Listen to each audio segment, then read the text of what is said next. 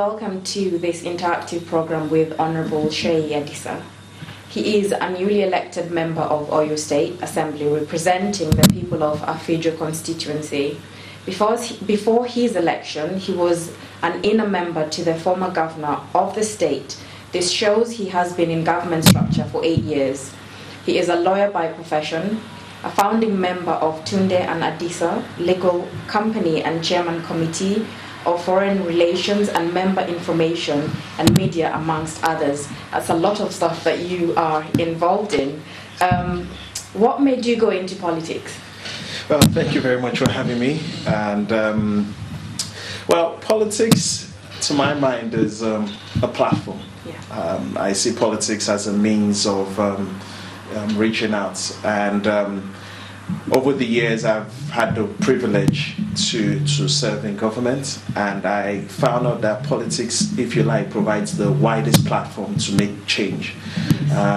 Yes, we can all make changes in our current positions, but if you want broad change, then you look for political leadership, and I felt I could make impact. I felt in terms of socio-economic development, there was a lot I could offer, and that was really one of the driving forces for me to go into politics. Having been in government, I saw the needs of the people firsthand, and I felt it was not enough to just play, if you like, the supporting role. Politics will give me the leverage to be able to make direct impact, and that was what drove me into politics itself. Okay. As a member of the previous government in Oyo State, will you say it was successful? Let's put it this way. Why call infrastructure? Every town into Oyo State, into every major city in Oyo State was dualized. So infrastructure, without a doubt, did very well. In terms of the economy, we were ranked number 18 in Africa, number 5 in Nigeria. Foreign direct investments came into the state. Yes. So by that standard, it was also successful. If you want to talk about things like education and health, the SGB, School Governing Board, is acclaimed to be one of the main successes of that administration. So, the simple answer is yes, I believe it was successful. And if you look at those criteria or why you have a government, I think they've done well. But like you would know, government is a continuum. Yes. It has taken the state to where it can, and there's a new administration there that we are hoping would take the state further. No, that's really good. Did the policy of not too young to run help in your quest? Because you're obviously very young to be running, but do you think this really helped in your quest? I think so. I think it really encouraged a lot of young people. In my state, Oyo State, we have one of the youngest speakers in Nigeria, Right Honorable Debo Ogundoyin. We have a member that is about 26 years old. Yes, I'm young, but there are people younger than me. So it really encouraged a lot of us to believe that we can do it. Over the years, we've heard, the young people should be given a chance. And yes. I keep saying it, they shouldn't just be given a chance because they're young. Yes. But the fact is that they have ideas, they have the energy, they have the experience in some cases, and even the exposure to really make a difference. So it encouraged us, but much more than that, I believe a lot of young people actually have things to offer the country and our states in general. What challenges did you face as a young person with regards to going into politics and being there for so long and being able to achieve what you have? What kind of challenges did you have? Well, it's interesting. As I said, my previous role was an appointment, so I wasn't seen as a politician, so to say. I was a technocrat in politics. Yeah. And so when I finally moved into the political scene, one of the main challenges is I think people have lost a lot of trust in politicians, and I know that's across the world. Yes. I see it all over the world.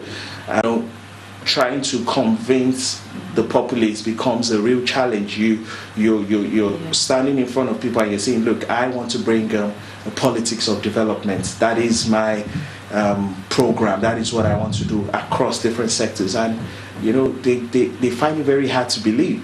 And so one of the ways I went around that was actually, showing people, not just telling them. And so if you look at in education, we went as far as giving bags, school books, textbooks, uniforms, and this is before we were elected.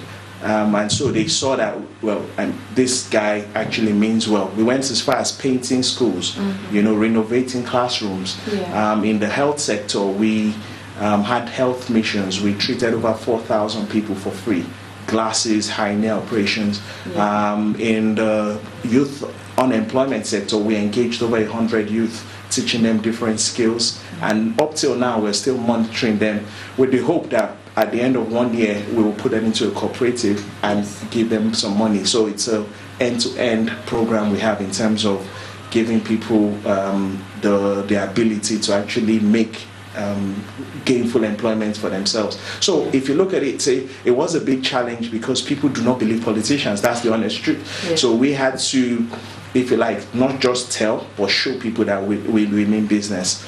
And I think a lot of politicians need to toe that line now. We need to do more. People need to believe in the politicians that they have elected to represent them, and that's our style. It's the politics of development, and we hope in the next 4 years we'll be able to continue as we have started and even improve on that. Okay, definitely. As a chairman of foreign relations for the state, what can you see that the state needs to make life easier for the people? Well, Oyo State is blessed. Oyo State is a very blessed state. It is the largest state in the south of Nigeria in terms of land mass. In terms of population, it's just after Lagos. Proximity to Lagos is good, Lagos being the commercial capital. And so Oyo State is strategically located. It is also the gateway between the north and the south. So if you look at it, it has a lot of reasons why we expect foreign direct investments to come in. As my role as chairman, I hope to be able to attract a lot of foreign investors into Oyo State to see the abundant potential we have in Oyo State. I mean, it is amazing in terms of solid minerals, in terms of the workforce. We have an educated workforce that is just raring to go. We have youth that are looking for opportunities. And so I believe that the state is strategically located, and we're not just telling investors to come just because we want them to come, but because we actually feel there will be advantages for them. There will be benefits for coming to Oyo State. It's a cheaper labor force than Lagos. With the fast train and the road going into Lagos, the proximity is good to Lagos. The quality of life, I believe it's not as stressful as Lagos. And I believe housing and other costs are cheaper. So when you look at it, it's just like here in London, people feel London is a big choke, so they go further out. So Oyo State will offer that option to a lot of businesses that we want to come. So as foreign relations chairman, I hope to really attract investors and foreign partners to come into Oyo State and work with us. And the same goes for the diaspora as well. I'm hoping that a lot of people from Oyo State living abroad will consider their state, their home state, as a place to make investments, not just because it's their home state, but because there are advantages they can receive from coming there. What other business benefits do you see in the area? I know you've mentioned the proximity. Yes. What other business investments do you see as being able to attract people to the region or to even encourage trade? Well, in terms of the human resource, Oyo State has a very young population, educated. I understand we are, if not the highest or second highest after Lagos online, and that in itself is an opportunity. It's a room for service industries. There is nothing wrong with our youths being trained to provide services for people all over the world. In the telecommunication sector, they could act as people providing call centers. So and then when you're now talking about resources, I mentioned solid mineral briefly. We have over 30 different solid minerals in Oyo State. We're talking about tantalite, we're talking about marble, we're talking about gold. These are all opportunities. But the biggest, I think, is still agric. Currently, agric is at just the production level. Okay. That's all we're focusing on, which is a bit of a shame, because when you look at agric, it's a long chain.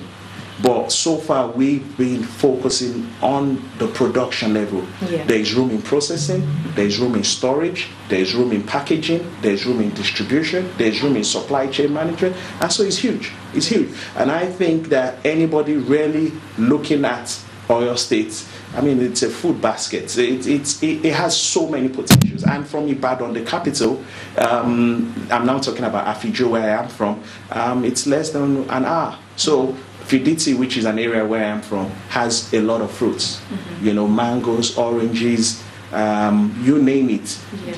The land is lovely, and I just see opportunities everywhere. You know, I could go on and on and on. Oyo State is the place to come to. Definitely, it sounds like it. How will you like the new government of Governor Makinde deliver the state in terms of security, youth development, and women empowerment? Well, I said earlier on, Constitution, if I remember correctly, Section 14 talks about the primary purpose of government is security of lives and property. The last administration has succeeded in that regard. You know, if anything, that's one of the hallmarks of the last administration.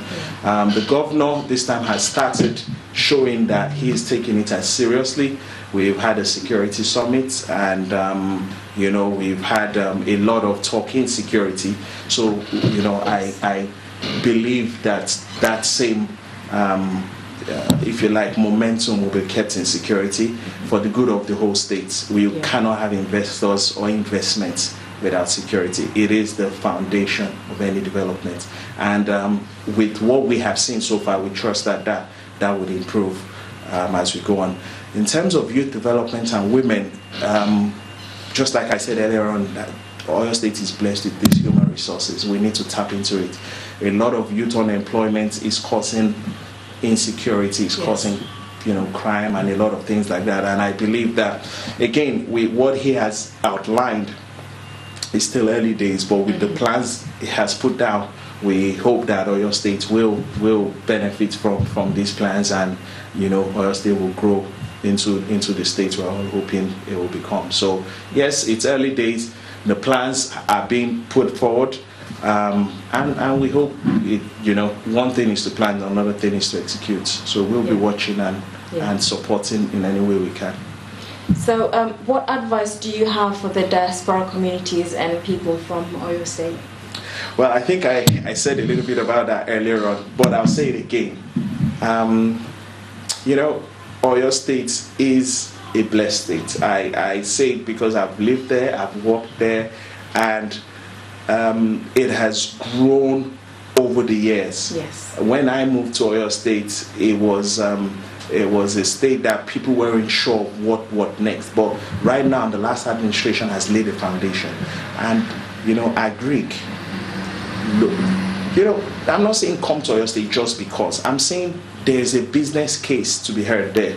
Really, there is a business case to look into in Oyo State. We have cassava, we have maize, we have fruits, we have cashew, we have soybean, you name it. The ground is fertile. It's a good place to, you know, practice. But for the diaspora, they might not feel interested in production, which is good because we have more than enough people producing. But why don't we bring in small-scale industries? Why don't we go into processing some of these mangoes and some of these cassava so that they don't all end up, you know, getting spoiled, as we have a lot. We have a lot of wastages in Nigeria and in Oyo State. So why don't we get into the processing side? Why don't we get into the packaging side? Why don't we get into other areas of the chain? So my point of view is, I'm here to speak to diaspora.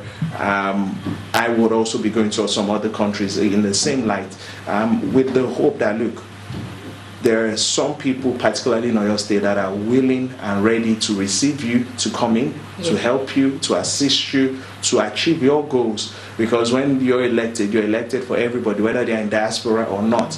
And so we're ready to, help as many people as, contact us.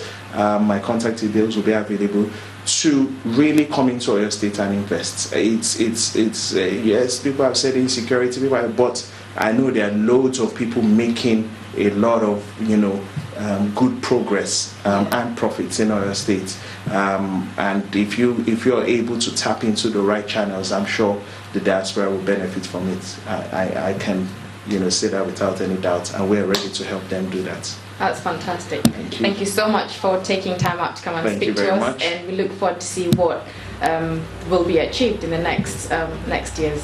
Thank you very much.